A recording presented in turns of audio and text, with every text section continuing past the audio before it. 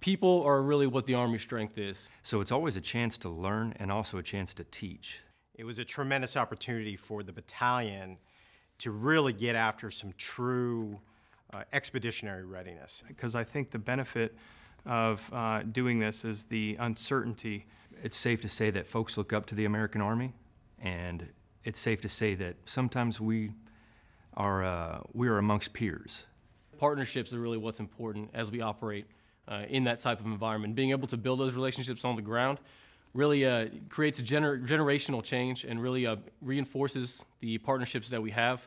But more importantly, I think for our partners, just our presence there and participating in this operation is building that trust and confidence that we are there by their side. So we worked with the Australians, New Zealanders as well while we were in Australia, as well as the Indonesian and Malaysian armies. So we worked, with our Thai counterparts, and then also with our Philippine counterparts when we got down there as well. So it's a chance to teach what we know as our aviation standards, and also a chance to observe and learn what they do, to see their equipment, to see how they're training. There was all kinds of challenges that we were able to work through, and I think that's the beauty of the Pacific Pathways mission, is there's a lot of uncertainty, and it challenges your leaders to work through the uncertainty using adaptive problem-solving skills, especially for our young leaders. The Malaysian jungle really can't be replicated anywhere but in Malaysia, so us being on the ground there gave us the opportunity to really feel the stress of some of the challenges that the jungle presents, logistically, communications-wise, really across all warfighting functions. It really gave us an opportunity to really work on some of those challenges and come up with some solutions at the tactical level. So we know where we're going and we know when we're leaving, but it was really a challenge to figure out all logistically how to make all those moving pieces synchronize, not once, not twice, but for me as an aviator, 7 times. We moved 7 aircraft, 2 CH-47s and 4 UH-60s and 1 HH-60. And so we island hopped down to the island of Panay. Typically, we would have run out of fuel in a situation like that, but it was a joint exercise, coordinated. So we received fuel from a Marine Corps Osprey and Air Force C-130. And then, meanwhile, while this air movement was going on to the island of Panay, Marines, being carried by the Navy, did a beach assault, seized the airfield. Air Force set up, air traffic control and brought us in. And then we postured for a hybrid air assault the following day. I would grade our unit as doing very well. So probably A minus. But I think the great thing is we're a learning organization. All Army units are. And just the ability to go out there, go on this deployment as part of the pathways, you bring those lessons learned home. And our ability to grow from that as a formation, it's made us more lethal, it's made us more ready.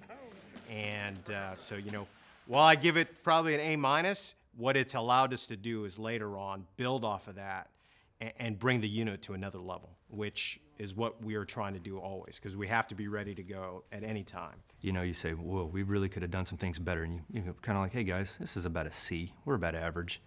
But by the time you do it, for the 3rd or 4th time in Korea, you're like, we have got this locked down. We are an A+, no doubt.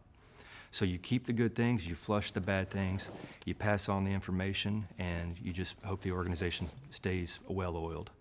When we got on the ground, once they clearly understood our capabilities, then they were able to just leverage those in a greater manner. And the same goes for our understanding of their capabilities. So, that's, again, one of the larger benefits of the Pacific Pathways is understanding each other's capabilities and being able to leverage those. Our partners bring a lot to the fight, and we can learn a lot from them. And as these soldiers move forward, I heard those discussions going on in the barracks later on about how appreciative they were of that experience and that opportunity to get out there and see that. And it's going to have an impact on the formation for years to come. One of the big benefits of Pacific Pathways, like I said, in addition to really getting us into that expeditionary mindset and the development of young adaptive leaders, was the demonstration of the range of diversity that the Pacific Theater presents, geographically, culturally, linguistically.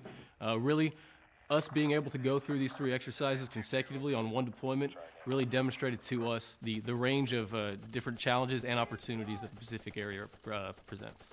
So I know that our leaders grew both professionally and personally from this experience.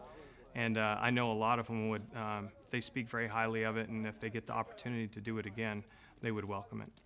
As we look forward to developing an expeditionary mindset, it's operations like this, Pacific Pathways, that are going to train our leaders how to keep that expeditionary mindset, give them the skills to which succeed in austere environments, and it's going to make our formations more lethal. That's the brilliance and the magic of Pathways. Not only are you getting this readiness, but continuing those relationships that just help the region, help strengthen our partnerships is pretty amazing.